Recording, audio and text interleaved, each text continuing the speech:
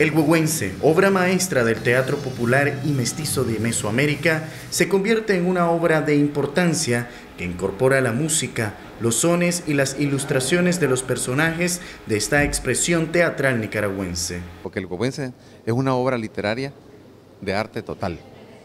Y entonces en este libro está la música. Además están los 8 sones que actualmente salen en Diriamba, transcritos por el maestro, un joven César Bermúdez. O sea, un músico la va a poder ejecutar.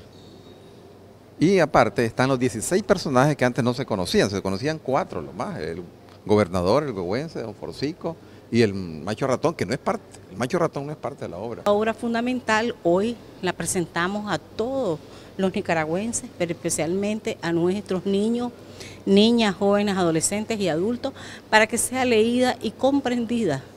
Y es una magistral obra que recoge la idiosincrasia de nuestro pueblo. Esta obra fue desarrollada por el MINED a través del periodista e historiador cultural Wilmor López y revisada por el escritor Jorge Eduardo Arellano.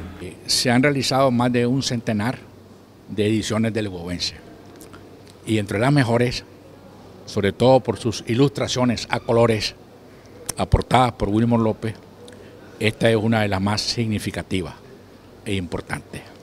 El libro se puede descargar desde la página web del Ministerio de Educación. El Güegüense es una obra teatral de la literatura nicaragüense, declarada por la UNESCO como Patrimonio Oral e Inmaterial de la Humanidad. Para TV Noticias, Carlos Daniel Jarquín.